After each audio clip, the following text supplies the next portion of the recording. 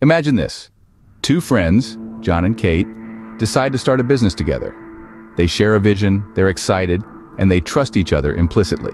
So they shake hands, agreeing verbally on their roles, responsibilities, and the split of profits. Fast forward a few months, their business takes off. But then disagreements arise. John claims he should get a larger share of the profits because he's putting in more hours. Kate disagrees, arguing she brought in the most significant client. The trust that once bound them together starts to erode. They argue, the relationship sours, and the business suffers. All because they trusted a verbal agreement instead of putting it in writing. Now consider a different scenario. Meet Emily and Alex, two college friends who also decided to launch a startup. Like John and Kate, they were excited and shared a vision. But they also understood the potential pitfalls of verbal agreements. They decided to put everything in writing, detailing their roles, responsibilities, and profit splits.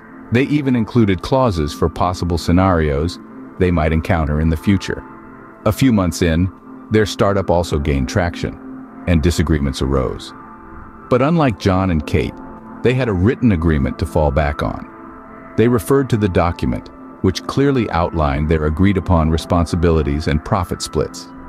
The disagreement was swiftly resolved. Their relationship remained intact, and their business continued to thrive.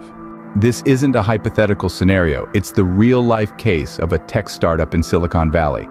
The founders, who prefer to remain anonymous, credit their written agreement for saving not just their business, but their friendship as well.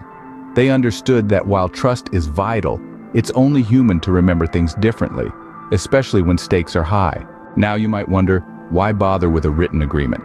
It's just more paperwork. But consider this.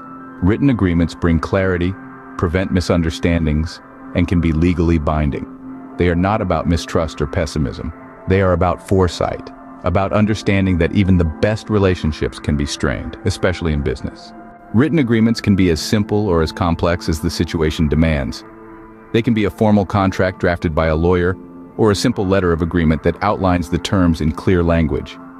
The key is to make sure it's comprehensive, covering all relevant aspects and scenarios. So, next time you're entering into an agreement, whether it's for business, renting a home, or even loaning money to a friend, remember John and Kate's story. Remember Emily and Alex's story. And choose the path of clarity and foresight.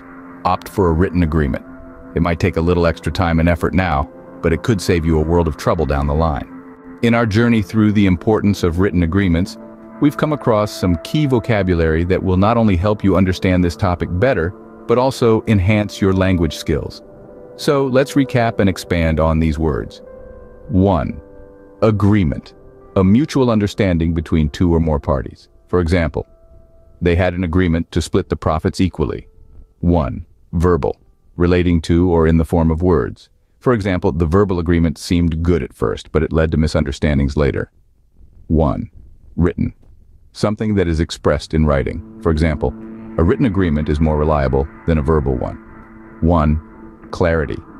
The quality of being clear and easy to understand. For example, the written agreement provided clarity on their roles and responsibilities. 1. Foresight. The ability to predict or plan for the future. For example, their foresight to get a written agreement saved them from a potential dispute. 1. Misunderstanding.